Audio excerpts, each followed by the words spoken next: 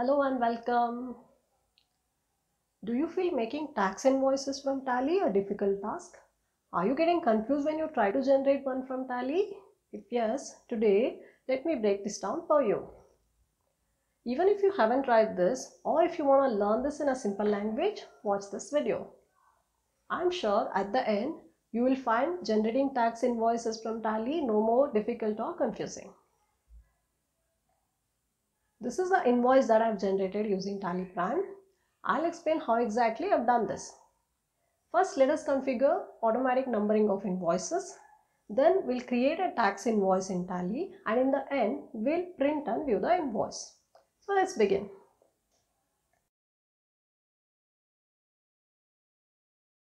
From Gateway of Tally, select Alter, select Voucher Type, select Sales, scroll down to Use Advanced Configuration and select Yes. In the Starting Number field, enter the number with which you wish to start the invoice. The default value would be 1. Let us leave it as it is. Enter the width of the number. Here I have set it as 3. If you wish to pre-fill the invoice number with 0, enter Yes under Pre-fill with 0 field. Under Restart Numbering column, under Applicable From, select the date from which you wish to restart the number of the invoice. Here I have entered it as 1st April 21. Under Starting Number field, enter the number to be restarted. In Particulars field, under Periodicity, there are 5 options. If you wish to restart the number every day, select Daily. Monthly, if you wish to restart once in a month. If you do not want to restart the number, select Never.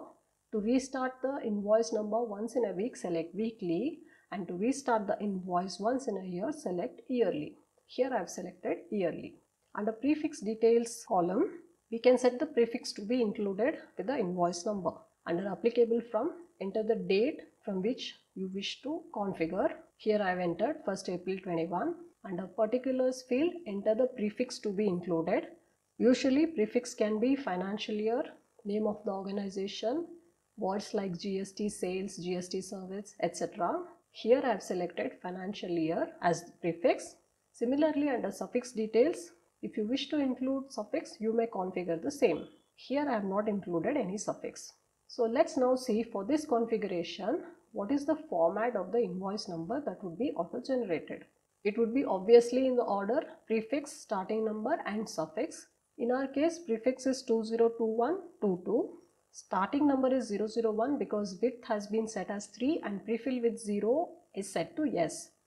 If you set the width as 2 and prefill with 0 as yes, then instead of 001, the starting number would be 01. No suffix has been included here. So the first invoice number that would be automatically generated in this case is 2021222001. Press enter and accept the configuration. If you wish to print the invoice after saving, select Yes under Print Voucher after saving. Enter the title to be printed on the invoice. Here I have entered Tax Invoice. If you wish to print bank details on the invoice, select the bank under Default Bank field. Here I have selected Not Applicable. Enter the jurisdiction under Default Jurisdiction field. Here I have entered Bengaluru. Press S and accept the voucher type alteration.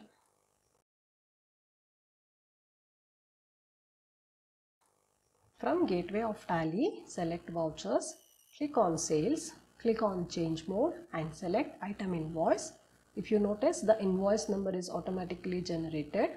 Click on Date and enter the date of invoice. In the party account name, enter name of the customer. Here I have selected XYZ Enterprises.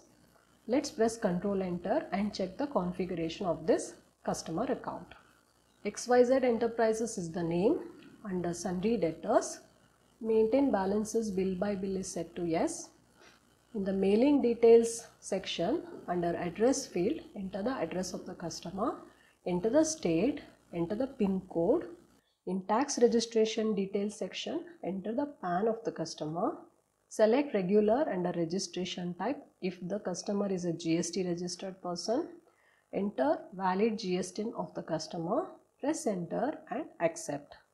In the Dispatch Details screen, under Delivery Note field, if you wish to enter delivery note details, click on New Number and enter the details of the delivery note. Here I have selected Not Applicable. Enter the courier tracking number and the dispatch dock number field. Enter the name of the courier in dispatch through field. Enter the destination. Other details like LR, RR number, motor vehicle number, etc. can be entered if you wish to. Press enter. Press Ctrl A to accept party details. Select sales ledger. Select name of the item that is sold. Press enter. If you wish to enter tracking number, select the option new number and enter the tracking number. Here I have selected not applicable. Enter the quantity, rate, amount would be automatically calculated. Select end of list. Press enter. Let's now create the account transportation charges. For this, click on create. Transportation charges is the name. Under indirect incomes, type of ledger is set to not applicable. Is GST applicable? Select not applicable. Include in assessable value calculation for select GST. Select goods in the field appropriate to. Method of calculation would be based on value. Press enter and accept creation. We have now created transportation charges account. To enter transportation charges, we have two options. First option is to enter the percentage and the amount would be automatically calculated. The second option would be to directly enter the value in the amount field. Press enter and select the tax ledger, central GST. Tax amount would be automatically computed. Press enter and select state GST account. Again the tax amount is automatically calculated. If you would like to learn how to create sales ledger, which is sales local at 18%, name of the item, mobile phone, and tax ledgers, central GST and state GST, watch my earlier video, the link of which has been given above. Press enter. Press Ctrl A to accept bill-wise details. Press yes to accept creation of tax invoice.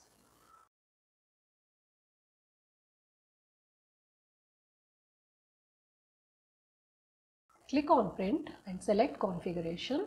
In the printer settings under printer field, select the name of the printer. Here I have selected Microsoft Print to PDF. If you wish to preview the invoice we have just created, select yes. In the field set preview as default. In the header information section, set the top margin. If you wish to include logo of your organization on the invoice, under company details, in the include company logo field, select yes. Enter the path of the file, enter the file name.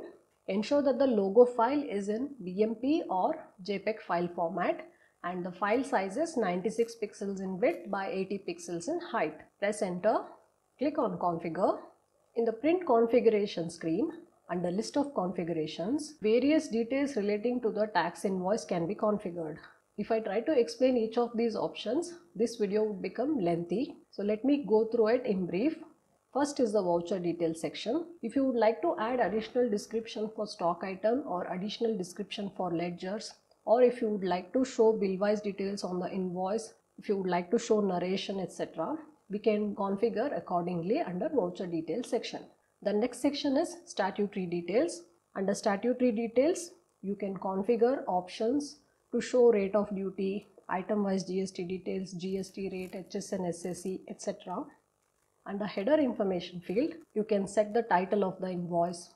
If you want to optimize printing to save paper, you can choose options for it. Under company details section, you may choose to select options that you would like to include while printing the tax invoice. In the party details section, details relating to the customer like customer's GST, place of supply, consignee details, etc. can be configured. Purchase order and dispatch related information can be configured under order and dispatch details section. You can configure required information under footer information. Let's now move to the last section, printer settings. Select number of copies.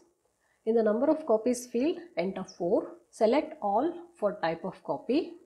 In the print transporter copy field, press enter and select yes. Why 4 copies? The first copy is original for recipient, that is the one for the customer. The second one is duplicate for transporter. The third one is duplicate for supplier, that is your copy. And the fourth copy is the extra copy. Usually courier guys ask for additional copies, so the extra copies can be used for that purpose. Press escape to go back to the previous menu. Let's click on preview to view the tax invoice we have just created and configured. This is the preview of the tax invoice. The first copy is original for recipient. Second copy is duplicate for transporter. Third copy is triplicate for supplier. And the fourth copy is extra copy. If you would like to zoom in the details, click on zoom. Press escape. If you would like to print the invoice, you can do so by selecting the option print. If you miss that, alternatively you can go back and select print and print the invoice from this screen too. This is the invoice we have just created.